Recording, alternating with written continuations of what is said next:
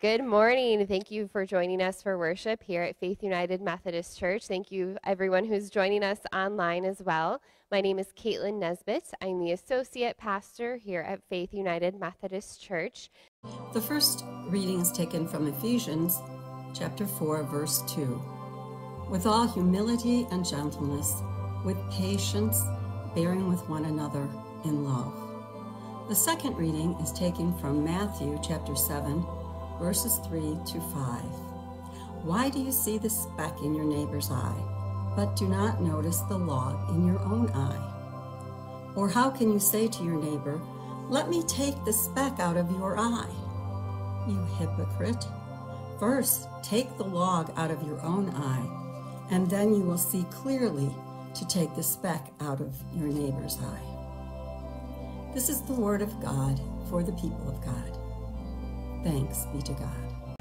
How long has it been since you felt a level of contagious, infectious, unflappable, unstoppable happiness? Well, if you're like most people, the answer is, it's been a while. While everyone craves happiness and everyone benefits from it, the reality is that the majority of us can't find an adequate reason to check the yes box on a happiness questionnaire. In this 6-week study, we will look at the path that God lays out in His Word for finding true and lasting joy. And we will see that doing good really does do good for the doer. So join me on this journey, and together we will discover how to make happiness happen in our lives. Good morning and welcome again to Faith United Methodist Church. My name is Caleb Hong. I'm one of the pastors here. Today we do continue our sermon series called How Happiness Happens with Max Lucado. The premise of the series is very simple. It's that everyone wants happiness in life. Isn't that true? We all want happiness. We want it when we're younger. We long for it when we're older. And rightfully so, because the benefits of happiness are obvious. Joy, contentment, satisfaction, and peace. The sense that life is good, that it's meaningful, that it's worthwhile. And then you consider the secondary benefits of happiness as well. Studies prove that happy people, they have stronger marriages, superior work performance. They are more effective leaders. Happier people tend to be healthier. They're less likely to get sick, and they're more capable of handling adversities in life. Everyone benefits from happiness. The trouble is this: fewer people are finding it. Everyone benefits from happiness, but fewer people are finding it. Only 1/3 of Americans surveyed by the Harris poll, who's been conducting national polls for years, respond that they're happy, which means that 2/3 of Americans, they're wondering, what is missing? What's the secret? What's the key to happiness in life? Is it education? Is it wealth? Is it health? Is it driving faster, dressing trendier, or drinking more? Does happiness happen when you lose the weight, or get the date, or find the mate, or discover your fate? Or is there something else that satisfies the deep, deep longing of our hearts? This is such an important question because, for obvious reasons, it affects all of our lives. And so we're going to focus 6 weeks on this question. More specifically, we're going to use Max Lucado's curriculum, which focuses on the one another statements of Jesus and the early church leaders. I shared last week, there's 59 one another statements in the New Testament.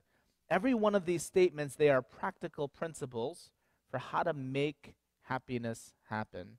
So here's the 6 principles that we're going to cover in this series. Accept one another. Bear with one another. Serve one another. Forgive one another. Carry one another. Love one another. I know we've all heard this before, but I hope you hear this anew with a light of these are the keys to happiness. Let's pray, and we'll begin. Thank you, Lord, for the gift of your word. And thank you that in the midst of the busyness of life, as we run from schedule to appointments, in the midst of all that's going on, you invite us to be still and know that you are God, that you are walking with us, you are here with us, you desire to speak to us.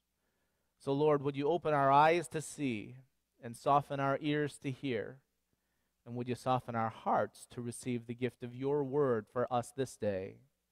In Jesus' name we pray. Amen. Does anyone have a pet peeve? Yeah, maybe one of you. Okay. Some of you said no. If you're like me, you not only have one, you have many pet peeves.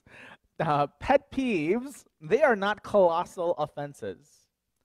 Pet peeves are not legal violations. Pet peeves are simply the things that you and I really, really don't like. They're the things that get under our skin. When other people do them, when we see them, it drives us nuts.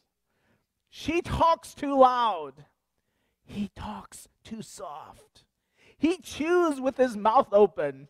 She's such a picky eater. He drives like a maniac. She drives like my grandmother. She needs to talk about everything. He wants to talk about nothing. She twirls her hair when she talks. He bites his nails when he listens. She wears way too much makeup. He needs to wear deodorant. Bad, you know? I don't know what pet peeves bother you. Maybe some of these sound familiar. Again, these aren't matters of life or death. These are insignificant matters in the big picture.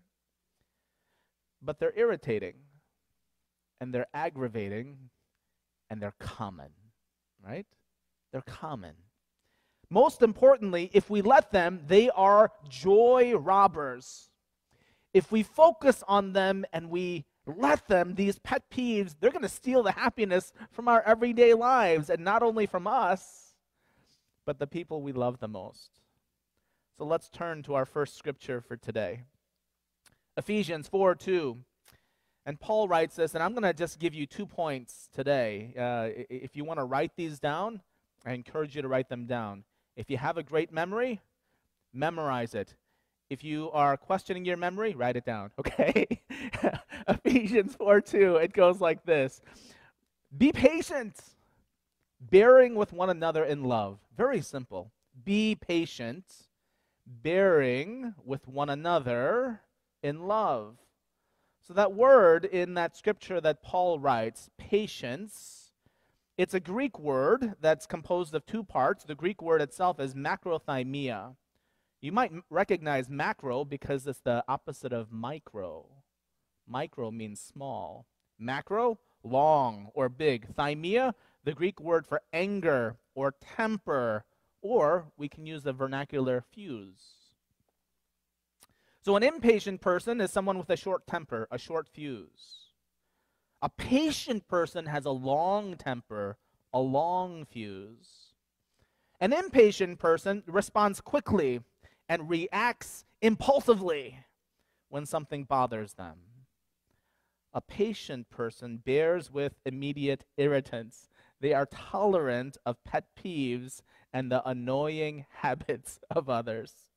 Now, some of you are wondering, why? Why do I have to tolerate, bear with, why do I have to, deal with the annoying habits of others? And the answer is, because I don't know if you recognize it or not, people have to put up with the annoying habits of you and me. If we ever wonder why we should bear with others, just as the scriptures teach us, remember that others have to bear with us. They have to put up with our quirks, our habits. They have to endure our peculiarities and our idiosyncrasies. And whether you like it or not, recognize it or not, we do things and say things and act in ways that drive other people crazy. Ask your family. They'll tell you.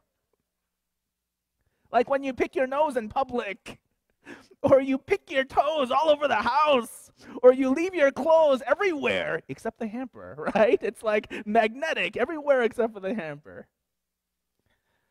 The next time you struggle to tolerate someone else, imagine how difficult it is for some people to tolerate you. Remember this, nobody is perfect.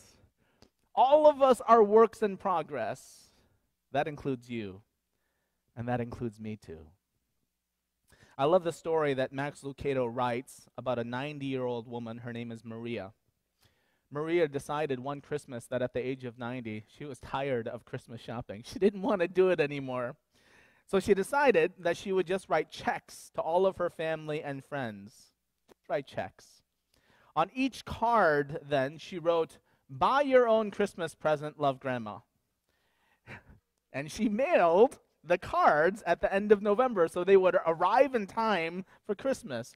But Maria found it odd that no one called or sent a note to thank her for a gift. She figured, everyone's busy. In January, she's cleaning out her desk. And while she's cleaning off her desk, she discovers a stack of checks. And these were the checks made out to family and friends. These were the checks that should have been sent out with Christmas cards, whose words, "Buy your own Christmas present," now took on different meaning. Why do we have to bear with one another? Because let's face it, nobody's perfect. All of us are works in progress. This leads then to our second scripture for today, from the Gospel of Matthew. Chapter 7, Jesus, he's preaching from the Sermon on the Mount, right? The longest sermon that he has in the Gospels. Jesus, by the way, starts Matthew chapter 5 with the Beatitudes, all about happiness. Chapter 7, he raises this very interesting question. He says, "Why do you see the speck in your neighbor's eye, but do not notice that log in your own eye? Or how can you say to your neighbor, 'Let me take out that speck from your eye because it's bothering me,' while there's a log still jammed in your eye?" In other words, how can you be so sensitive to the imperfections of others and so dull to the imperfections of yourself? How can you be so bothered by another person's issues when the reality is your own issues are 10 times worse? It's interesting. Jesus isn't telling us not to offer advice or helpful criticism or direction when it's helpful or timely, but Jesus is encouraging us to follow a proper sequence. So if you want to offer constructive criticism to anyone, Jesus says this: begin by examining yourself. Verse 5. You hypocrite. The word hypocrite, actor, right? First, take that log out of your own eye, and then you will see clearly to take the speck out of your neighbor's eye. So according to Jesus, step one for anyone who wants to comment on someone else's behavior is this: remove that 2x4 redwood plank from your own eye. Start with yourself. Look at yourself before you look down on others. Examine your heart and your motive before you criticize and critique anyone else. Once you remove that log from your own eye, then you will see clearly. And then you'll be able to help others constructively, creatively, compassionately. As you engage in the work of lumber removal from your eye, or from your life, that's when we mature.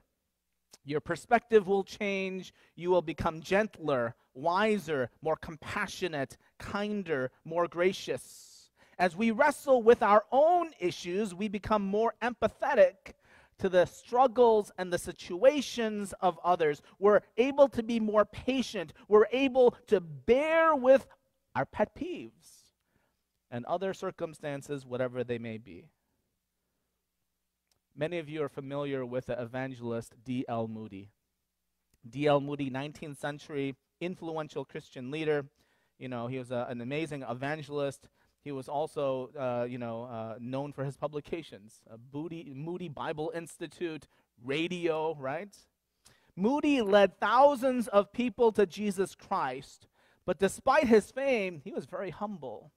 And he's known for saying this: right now, I'm having so much trouble with D.L. Moody that I don't have time to find fault with anyone else.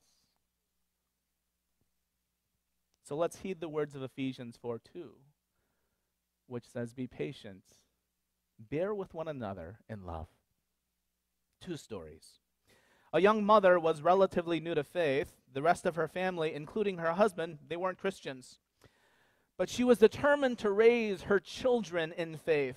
So she found a church around her community that she liked, and she started to attend that church's worship service with her children. The problem was her children were very young, and her younger daughter in particular was squirmy. You know, the kind that just cannot sit still no matter what. And during one worship service, the children were so squirmy and disruptive and noisy that the preacher stopped in the middle of the sermon and asked the young mother to take better care of her children because they were being a distraction. That young mother left worship that day and didn't return the following week. She didn't return the week after either. The pastor's comments made her feel so embarrassed and unwelcomed, she didn't step into another church for 7 years. That woman was my mother-in-law. When my wife, Sarah, told me this story, she gave me permission to share it. She wanted me to clarify that she's the oldest in the family. She wasn't the troublemaker in the story. In hindsight, what a loss, though. What a loss for her family. But I would say what a loss for the church as well. My mother-in-law, as it turned out, was a gifted teacher and evangelist. She led all of her other family members, including my father-in-law, to faith in Christ. She was one of the strongest leaders in her local church by the end of her life. I think about all the lives that might have been changed, all the good that might have been done, if the pastor had simply heeded the words of Ephesians 4:2. Be patient. Be kind. Bear with one another in love. My second story comes from the Gospel of Mark, chapter 10. The story is told in Mark and also in Luke, but Mark, he writes about people bringing their babies, their children to Jesus. And these people, they just wanted to have Jesus touch them, to have Jesus bless their children. But the disciples rebuked them. The disciples, they were offended. They were adamant that this was not going to happen. They didn't agree on a lot of things. They agreed on this. These young ones were not going to bother Jesus. My guess is it was one of their pet peeves. Why were these parents bringing babies to Jesus? Why were they bothering Jesus, the great rabbi, with these little ones who couldn't speak, do anything, who couldn't understand what Jesus would teach anyway? Mark tells us when Jesus saw this, he was indignant. He was upset. He said to them, "Let the little children come to me. Do not hinder them, for the kingdom of God belongs to such as these." I love this picture because it shows a picture of Jesus embracing children, blessing infants. Jesus refused to be accessible only to the acceptable. No one was too young. No one was insignificant. No one was unimportant for God. That's the message.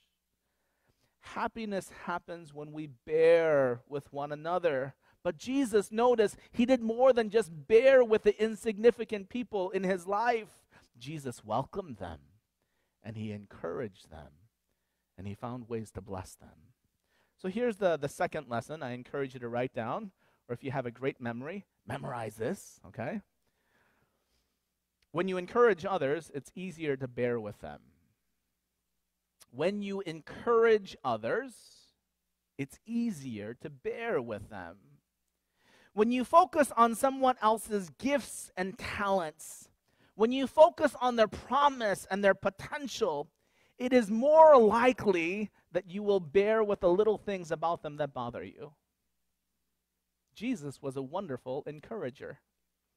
Whether it was seeing the potential of Levi, that despised tax collector, or whether it was seeing the potential of Simon, the fisherman with the foot-shaped mouth. Jesus had this way of encouraging others and helping others see their promise and potential long before they did. You know, another encourager in the Bible, his name is Barnabas. Barnabas, the word Barnabas in the Greek literally means son of encouragement. The Bible tells us in the book of Acts that when Barnabas heard that many in the early church were suffering financially, he sold part of his property, just gave the proceeds to the apostles to care for them. And then a little later, this is in Acts chapter 9, we know that Saul, the persecutor of the church, met Christ on the road to Damascus. And when Saul became Paul and became a Christian, the trouble he ran into is everyone still recognized him as Saul. They still distrusted him. No one wanted to talk with him until Barnabas. Barnabas was the first believer to advocate for Paul. He was the first believer to say, God is doing a good work in Paul's life. Let's support him and pray for him and bless him in ministry. Acts 9. So with Barnabas's encouragement and support, Paul became what? He became the New Testament's greatest evangelist and the writer of much of the New Testament. Encouragers, they are so important. They don't simply see our present imperfections. They see our promise. They see the best in us. They speak words of love that help us reach our potential. I like what Max Lucado writes about encouragers in his book. He writes, Dr. Barbara Fredrickson, the author of Positivity and a social psychologist in North Carolina, asserts that positive emotions increase our awareness, allowing us to see the big picture and expand our peripheral vision. By opening up the mind, positive emotions, they help us strengthen our relationships, and they even improve our physical health because they increase our energy. Stated differently, if a soccer coach wants to increase the odds of a player missing another goal, he should get angry, lose his temper, and shout at her. On the other hand, if that coach wants the player to return to the game with better vision, he should offer her a word of encouragement. People have a way of becoming what you encourage them to be, not what you nag them to be. I want to say that again. People have a way of becoming what you encourage them to be, not what you nag them to be. Anyone else find this true? Right? I find this true too. Nagging your spouse or your children or your grandchildren, they may change behavior for a moment, but in the big picture, it means that other people are going to tune you out and not listen to a word you say. On the other hand, when you cultivate a habit of encouragement, you positively influence the development of people around you. You make them want to listen to you. You make them want to be around you, which, by the way, makes you happier. Personally, I can tell you that I am who I am today, not because of the naggers in my life, but because of the encouragers in my life. Because of the friends and family who believed in me and saw my potential when I doubted it. Because of the teachers and mentors who took the time to listen to me, to tell me I had promise, to tell me that God had wonderful purpose and plans for my life. I am who I am because of church members who encouraged me to persevere early in ministry when I wanted to give up and work in a movie theater, frankly. All right? That's what I wanted to do. When I was frustrated and wanted to give up, I was encouraged. I am who I am today because I have a spouse and two amazing children who remind me every day that I am important to them and that I am loved. So every day when I wake up, I pray that God would use me to encourage someone else. And every day when I wake up, I pray that God would give me patience to bear with people, even those with whom I disagree. It's okay. Every day when I wake up, I pray that God would allow me to remind other people that I meet at church, at school, at the stores, in the parking lots, that they are important and loved by God. And if I see a name tag, I'm going to tell it to them. Not that you're loved by God, but thank you. Thank you for what you do. You're important. Friends, I hope you'll do likewise. I hope that you'll bear with one another. And I hope that you'll encourage each other, not because a preacher asked you to, but because you realize this really is how happiness happens. I'm going to close with a story that Max uses to close session 2. So some of this, you will hear this twice. Max writes, "One of my favorite places on earth, it's a grove that sits on the Guadalupe River, only minutes from my home. It's a peaceful place. Lazy, puffy clouds float overhead. A tall bluff barricades the strong winds. There's bass fishing, swimming along the rocks. Grass grows along the banks. And the trees, oh, the trees. Cypresses line the river's edge. Mesquite and Texas oak stretch their limbs and dig deep roots in the soil. They weather the winters, they celebrate the summers, and they are all bent. There's not a straight trunk among them. They all lean, they all turn. There is no perfectly straight tree. Even so, they provide a perfect place to find peace. They offer that place for fishermen to doze in their shade. That place where birds can build nests on their branches. That place where squirrels can quarry homes in their trunks. Humanity is a lot like this grove of trees. Though we attempt to always stand tall, none of us perfectly succeed. We twist and we turn. We have gnarly bark. Some of us have trunks that are mossy. Others of us have branches that are heavy. We are a collection of bent timber. And that's okay, because there's beauty in our bentness. So enjoy the society of the bent timber. Cut people some slack. Ease up on your criticisms. Reduce your number of peeves. And be patient with the people who pet them. The world, for all its quirky people, is actually a wonderful place to live. And the sooner we find the beauty, the happier we will be. Let's pray.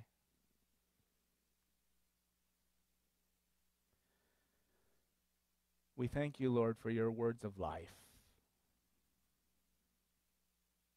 That in the midst of searching and wondering, in the midst of wandering and waiting, Lord, you meet us right where we are. You meet us in the midst of our imperfections, in the midst of our almost theirs, in the midst of our frustration, in the midst of our grief, in the midst of sadness. You meet us right where we are. And you remind us that you came so that we might have life. You remind us that you walk with us in even the darkest of valleys. And you want to offer us peace. So thank you for your gift. Thank you that you meet us right where we are. And I pray, Lord, that even as you're doing a good work in us, that you would help us to reflect your goodness to others. That we would know this promise, that not only when we receive love from you, but when we reflect it to others. Lord, that's what we're created to do. Not only when we realize you're so patient with us, but when we're patient with others. Not only when you put up with us, but when we're able to put up with others, bear with others, love others for all their idiosyncrasies. That's just a reflection of love. So meet us right where we are. Lord, some of us, we have some relationships coming to mind right now that are difficult, maybe with children or grandchildren. maybe with siblings, with some of us parents, where relationships are strained because of our impatience. Lord, would you renew our hearts? Would you give us courage and the confidence to not only hear your word this day, but to put it to action this day, this week? Thank you for your word, for your spirit. In Jesus' name we pray. Amen. Let's make signs of love for each other. And if you would, show this to the people around you. Again, if you leave this worship service and you forget everything else, but just simply this fact that you are loved, you're loved just as you are, then we've done our job as a church. God loves you so much just as you are. The good news, God loves you just as you are. The bad news, God loves the people you don't like too. That's the reality. Let's bear with each other. Be patient with each other. None of us are perfect. We're all works in progress. Go in the name of the Father, and the Son, and the Holy Spirit. Amen. This is the first